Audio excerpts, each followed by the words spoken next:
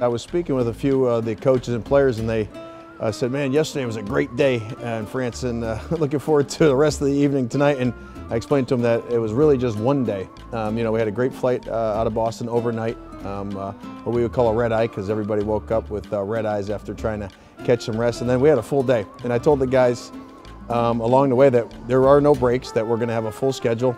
And I want them to see as much of Paris and London and get as much culture and opportunity as they can while we're over here and play some great basketball. So we started off with a kind of driving tour from the airport, saw the Arc de Triomphe and some different cultural experiences of Paris. We came back, chilled out for a little while, and then it was a busy day from there on. We went over to Notre Dame, which was unbelievable. I thought it exceeded expectations for everyone on the team and also the staff and all the people that came along as a support group. It was just a phenomenal experience, and from there we walked over and had a great dinner as a team. We got 3 of the special desserts, the space limo, topped off with whipped cream, a little strawberry.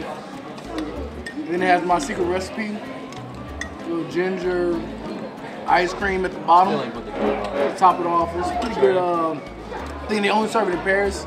It's a special thing. They don't serve it in America yet, but they soon will. So be looking out for the space limo. It's good, man. Spent some time in a nice French culinary restaurant.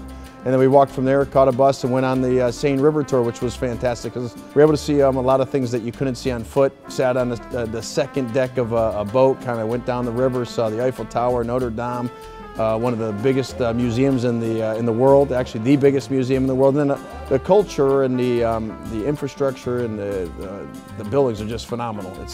It's amazing to look at, and the guys are getting a lot of great culture from our tour guides. They're having a great team bonding, unity, and the greatest thing is they're tired. They're exhausted right now, and they're going to go to bed, get a good night's rest, and we're going to get back at it early tomorrow. We're going to tour and see everything we can in the city of Paris, and then we're going to go play a game and try to win a basketball game and play well, and then we're going to redo it again the next day. And I'm not sure which day it is at this point, but the next day after that, we'll see the Eiffel Tower and go to the top. And it's just been a great experience that we really appreciate, and I think it's a good learning experience for our team of guys.